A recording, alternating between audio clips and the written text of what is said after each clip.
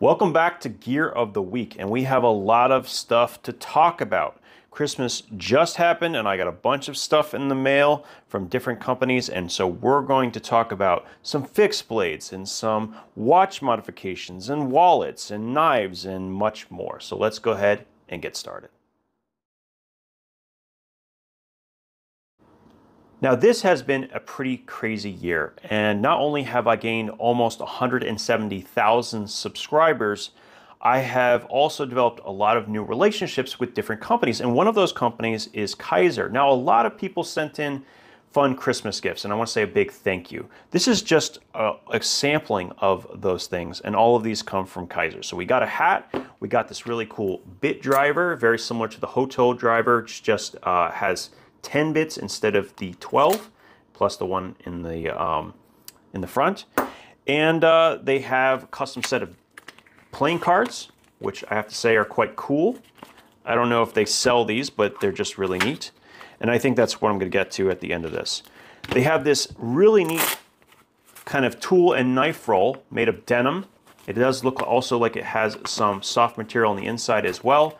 But denim being very tough, this would be good for sharp objects that don't necessarily have a handle, so you would have the ability to keep it from ripping through. I like that. It also comes with a leather patch to identify the Kizer. So I like this. I hope that they start including this as maybe a promotional thing. When you buy a knife, you get one of these as well. That would be a good idea. Some patches, and I really like this. Ultem dice. This would be another great promotional item. These are really fun things that they could include with their knives when they sell them. And yeah, who doesn't like a set of dice? I just would love if they made a set of 5 so I could do some Yahtzee with the family. That would be really neat. But overall, thank you very much, Kizer. This was very nice. I hope that they can start adding some of these, especially these items here, as promotional things that they give as benefits. Maybe they can start a loyalty program where you can kind of get these as you go up in purchases, something like that. They could really take advantage of it, and clearly they have a good eye for promotional products, and these are all really nice.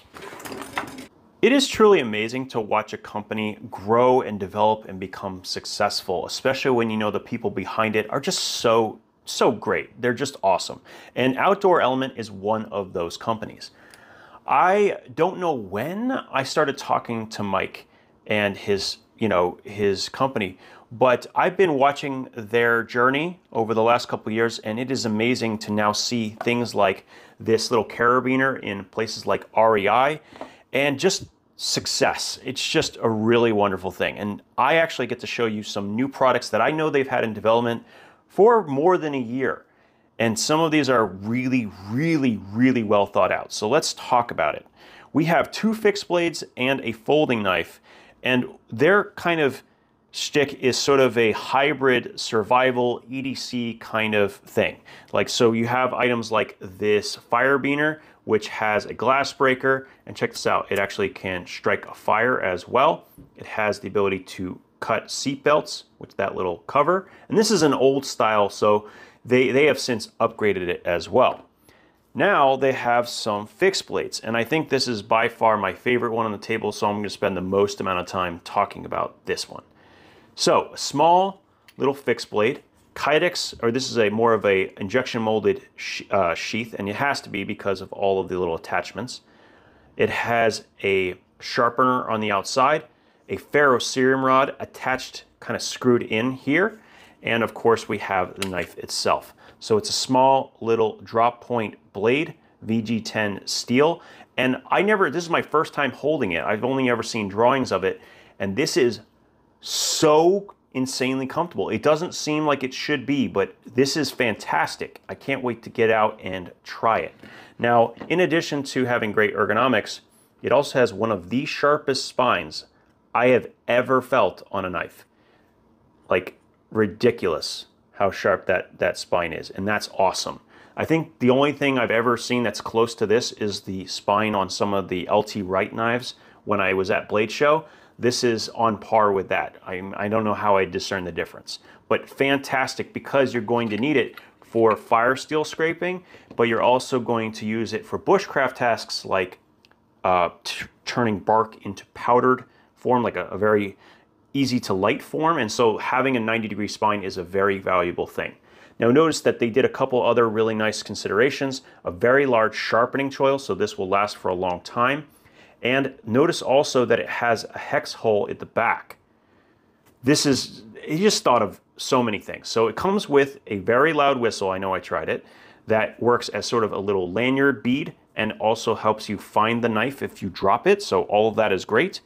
But you can take this hex hole and not only use it for hex bit driver, but it actually allows you to unscrew the ferrocerium rod, which is in a hex shape.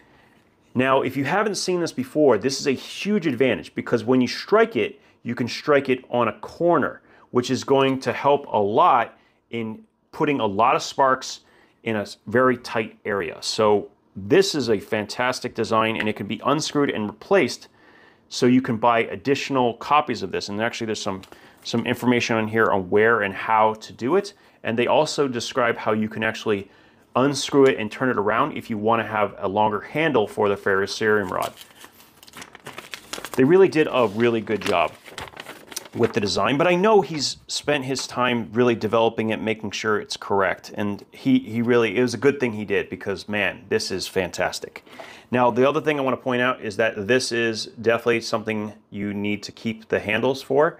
The handle works specifically with this sheath, so you have additional retention, and it is very good.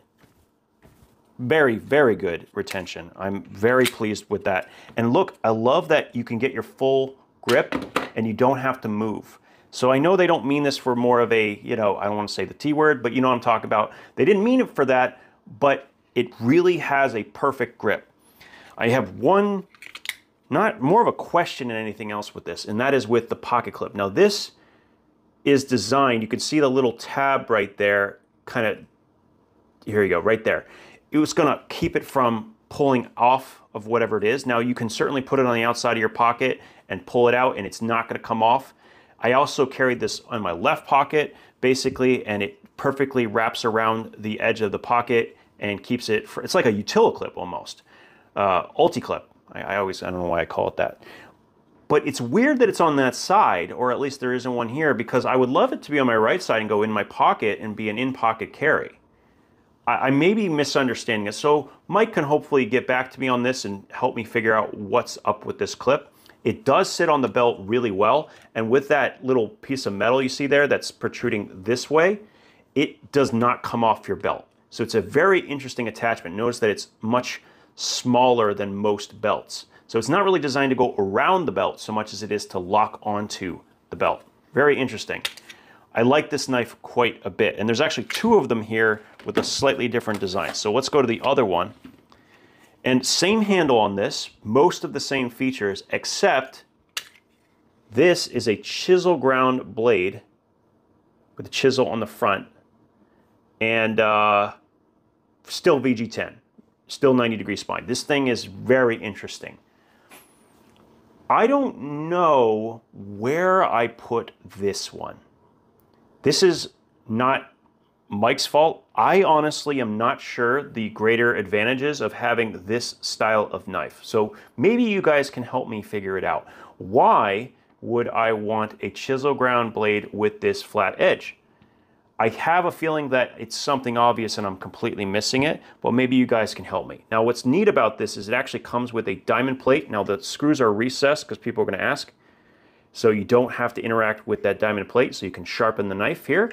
And it has the ferrocerium rod. So it has all those things. It's a little bit different than this design because this is a V-edge, so you can do a pull cutter like that with the ceramic. It has the same clip design, and both of these are set up to be really good as neck knives and probably can be carried in other ways as well. I'm probably going to end up carrying this knife quite a bit, and I'm going to be putting it in my pocket with a belt like quick, I can't remember what you call it. It's like I forget what it's called, but it's basically a loop around the belt that hooks, and so when you pull it out of your pocket like this, you then pull this out and then the sheath comes off and falls down. So that's basically what I'm going to use this for, and it's going to disappear in my pocket because it's not too long either. They spent a lot of time, I think, on the handle, and it was well worth it because this is surprisingly comfortable for something that is so narrow and small, and it just locks into my hand. And surprisingly, would work decently well in lever grip as well. I'm very excited about this fixed blade. This is definitely going to go in my rotation, and yeah, I like it. I like it a lot. Let me know what you guys think. Now, besides this, there's another product, and this I know I think he's had this in development even longer than the fixed blades itself, and man, it is a good thing he took his time.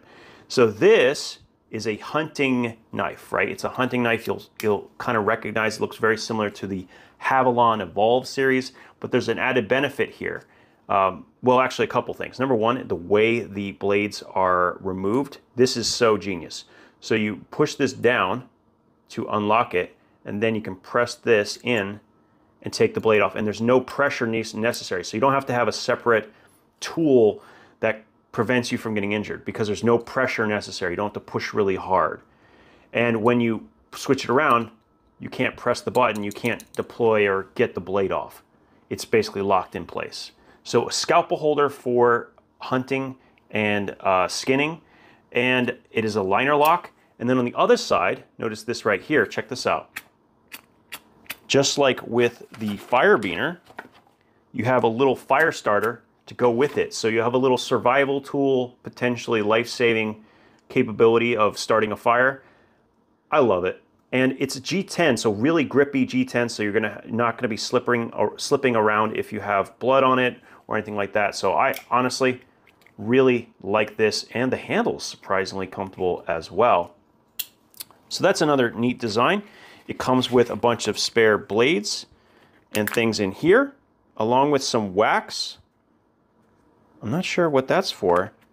You know, he's thought this stuff through so much, and I'm just taking my first look. So we might have a follow-up video talking about these things in the future, where I will cover anything that I've missed to this point. Overall, though, I'm just so happy to see Mike and his team and his family, it's sort of a family-run business, doing well. And I hope, especially with this knife, that this gets to REI ASAP. This would be a home run. They would sell 1 billion of them. Like, this is a fantastic little fixed blade. And yeah, I just love it. So well done, Mike. I'm looking forward to seeing a lot more. Now, it may not make logical sense, but I don't really care because I love this watch. And it's funny, I like this watch so much, and yet I hated the metal bracelet version of it. I think that it looks tacky. It gets worn off with the text really quick, and then when you scratch it, it shows black. Anyway, I don't think that one's particularly nice. And so I went ahead and I bought a $200 conversion for this watch. So this is a $20 watch, and I bought this kit. So this is from SKXMOD. A friend told me about it, and I didn't know they actually existed. But I actually got a steel case with sapphire crystal, titanium back plate, along with a steel bracelet. So I'm pretty excited to do this mod. I'm not going to go into everything that's in here. We'll do a separate video. But there is an incredibly vibrant watch modding community.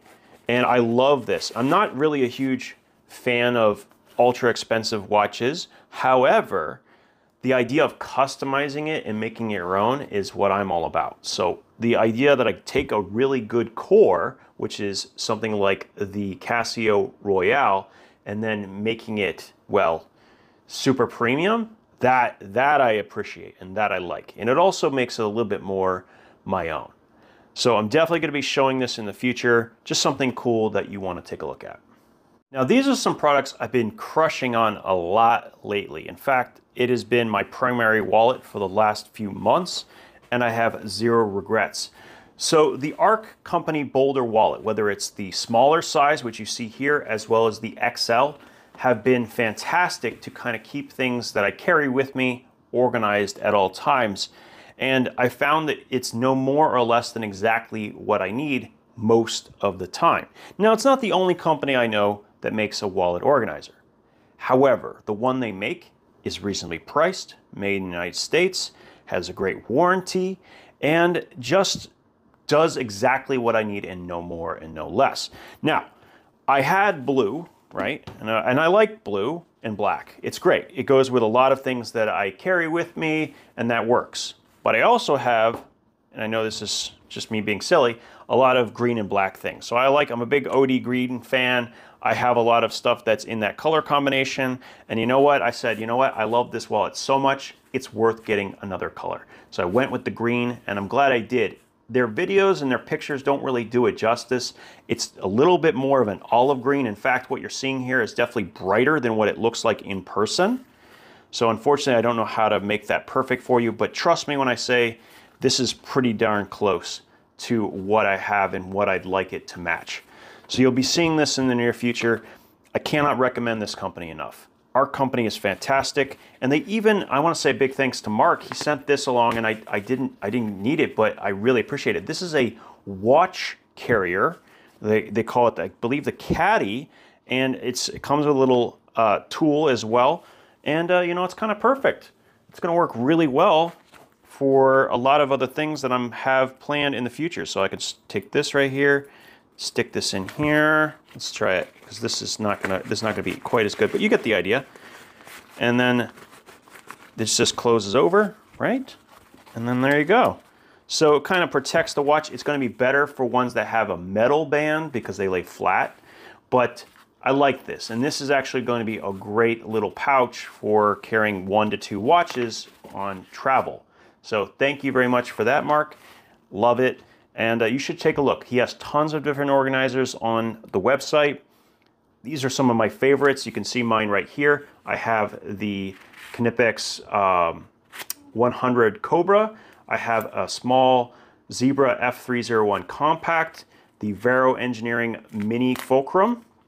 This one has the clipless design. And then on the inside, I have just a folded flash card.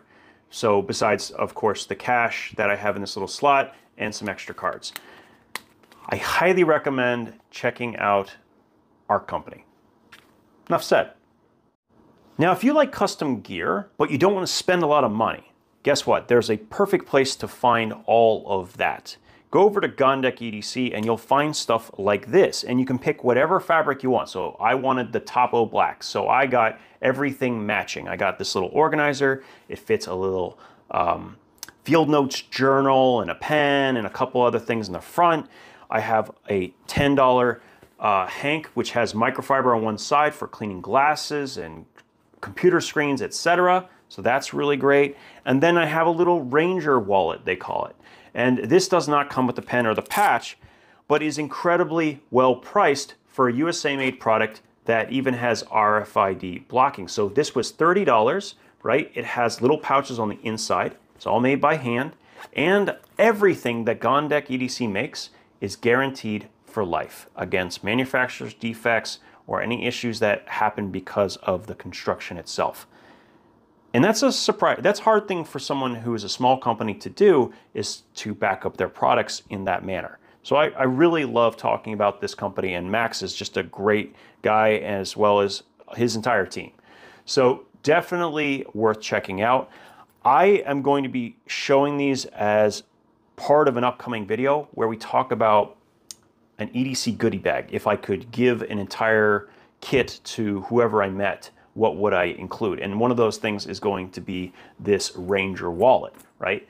So I have that in there. I'm really excited to show you guys, but you got to check these guys out. Really great prices, really cool ability to customize to any fabric that they have available, and even order some if you want something different. I can't say enough. Check out Gondek EDC. You won't be disappointed. Now, if you're not familiar, this is one of the best-selling budget knives basically in the world. Very, very popular. This is the Pyrite from CJRB. Now, this is their alt version, they call it, which is more of a sheep's foot design with a cutout. And it is now in Ultem handle scales. Now, as I will repeat, as I've said in my Ultem video, this is primarily for looks. It doesn't have any real functional advantage over the G10 that is normally used.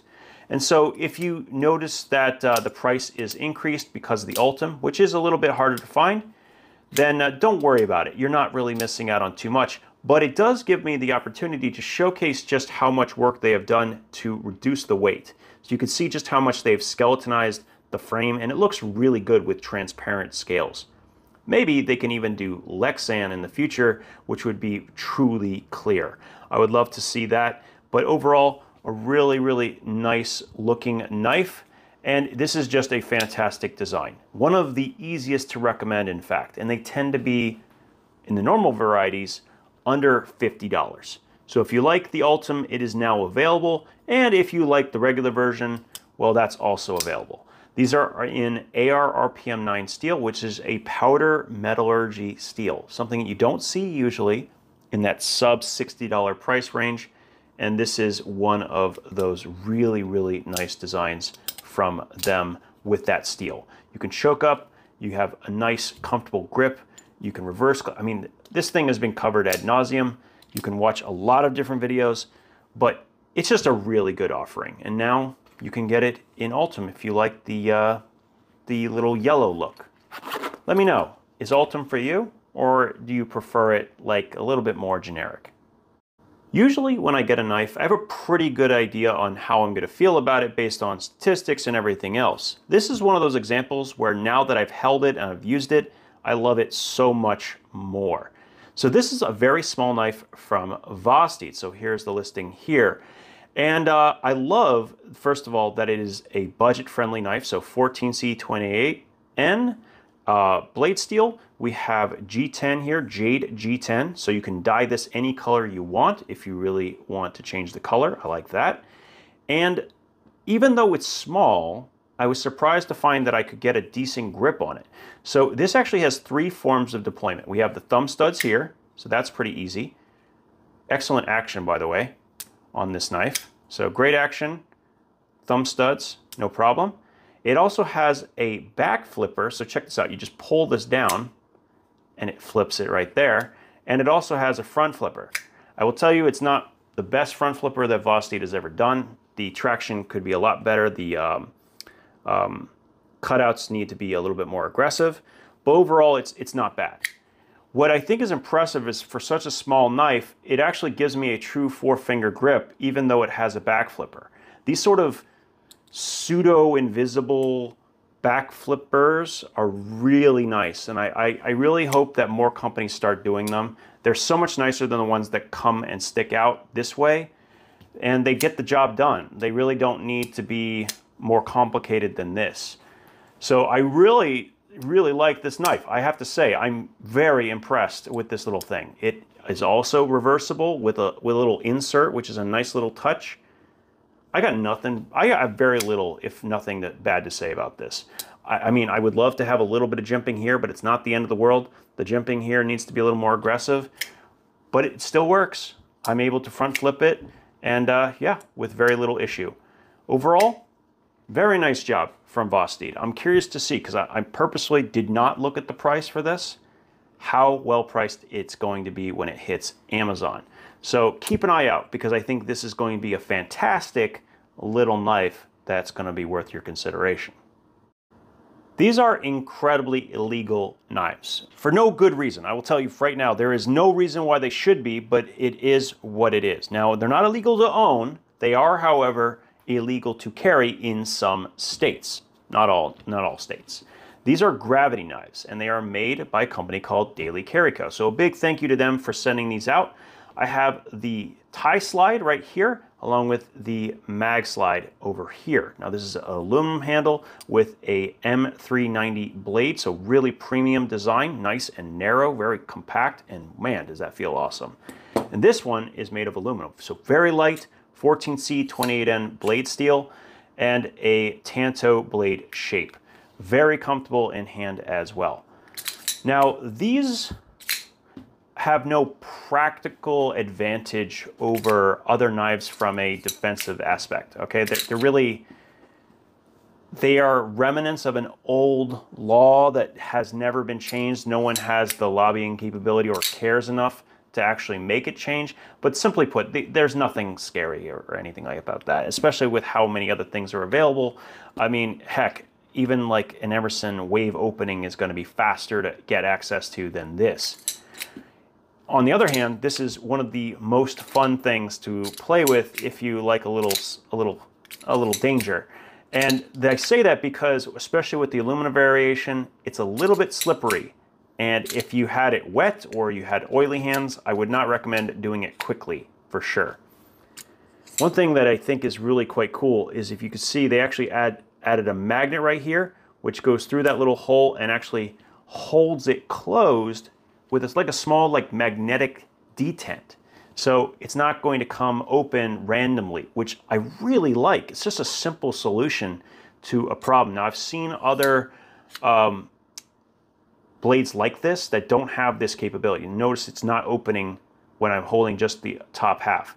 But if I force it, I will. And that's because of the magnet. So really cool design. And actually, as far as, you know, what is the word? Gravity knives are concerned, these are designed very well. Now, the same thing is sort of true here. Once again, we have a magnet that goes all the way through and connects with the blade, which is what keeps it open and closed. And this, very comfortable in hands. And actually, I feel a little bit better and more secure because of the texturing that it offers as well. So very neat, great sound. I mean that's a great sound on this knife, and very comfortable in hand. It's a very, very thick Tanto blade, so it's not going to be a great slicer or anything like that, but for piercing, yeah, no problem. This is going to go through, you know, a car door kind of situation. Like, that's the kind of tip you have on this. I'm not saying you should do that. I'm just saying that this is the kind of thick Tanto design that's best for certain aspects, but not great for all that many daily tasks, except being really fun to fidget with. What do you guys think? Should these be a thing? I love them. I think they're very cool, but at the end of the day, they're more novelty than they are practical in almost every instance. But maybe I'm wrong. Let me know down in the comments what you think. And here we are, most of the stuff that we covered today. Now, I think probably my favorite one, the one that I'm most excited to use, is probably going to end up being this little fixed blade from Outdoor Element. They've just done such a good job thinking this through as both an EDC tool and potentially an emergency tool. So really, really nice. In addition to that, we have just so many great products from so many good companies, Gondek EDC, our company, and many more. We have a lot more of these videos coming up to showcase gear as they come. I hope you guys enjoyed. As always, thank you for your time, and we'll talk again soon.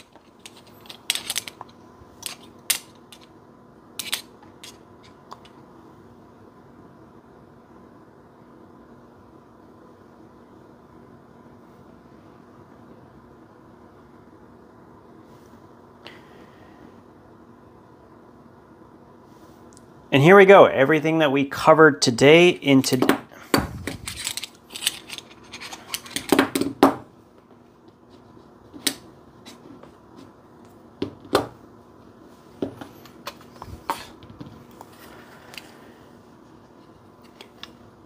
And here we are.